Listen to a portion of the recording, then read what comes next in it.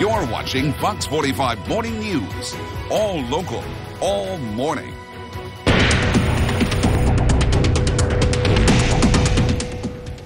Well, these days, it seems you hear about cyber attacks just about every other day. Most recently, the personal information of 4 million government workers was stolen.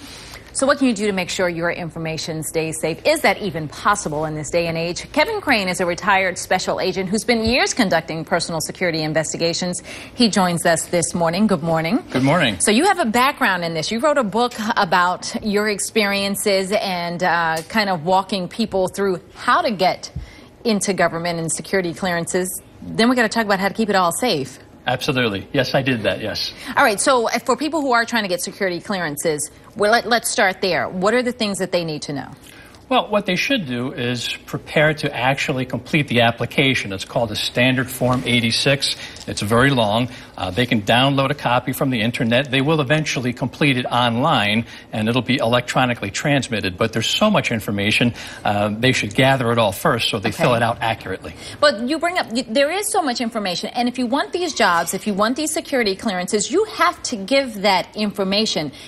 But now there's no confidence that the people you're giving it to can keep it safe. It is problematic. On the one hand, you have to give it in order to get the security clearance. On the other hand, will it get hacked, just as it was with the Chinese? I would say, number one, lead a good, honest life so there won't be any issues in your background in case it is hacked.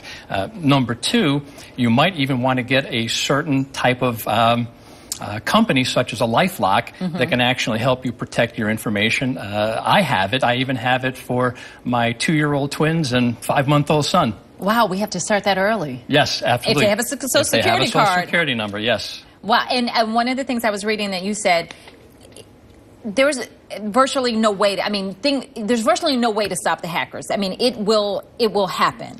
Correct. The government does its very best. They have a computer system called Einstein. We spend $356 million annually on this program. They absolutely try their best to protect it. But no matter what we do, another foreign government entity such as China will always try to hack in. Once we become aware of it, we can fix it, but they will continue to try to hack in, so we're always trying to stay on top of it.